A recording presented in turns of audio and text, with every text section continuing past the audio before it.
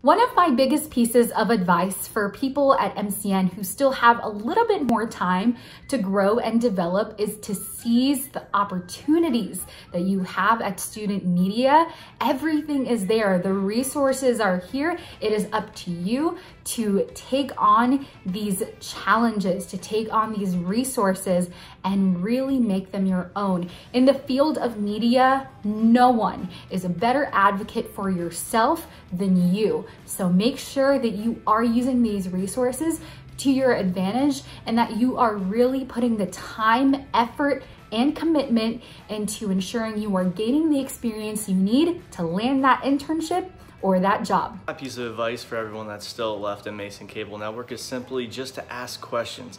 Whether it's asking people in the student media office or asking bosses and coworkers at internships, jobs, etc. Asking people when you don't know things is such a valuable tool. A lot of people feel that it's bad to ask questions and that you'll be looked down for not knowing the answer, but that's far from the truth. People love to share information with you, especially at internships. They love to help you. They're there to help you. So please just ask questions when you don't know things. That way you can learn and become a better employee in the future. If I could give advice to any underclassmen at Mason Cable, it would be to make as many connections as you can, get to know as many people as you can, because one day that could lead you to a really good internship or a really good job in the future, but also you get to build amazing friendships with people while also doing what you love. My biggest piece of advice would to not be so hard on yourself.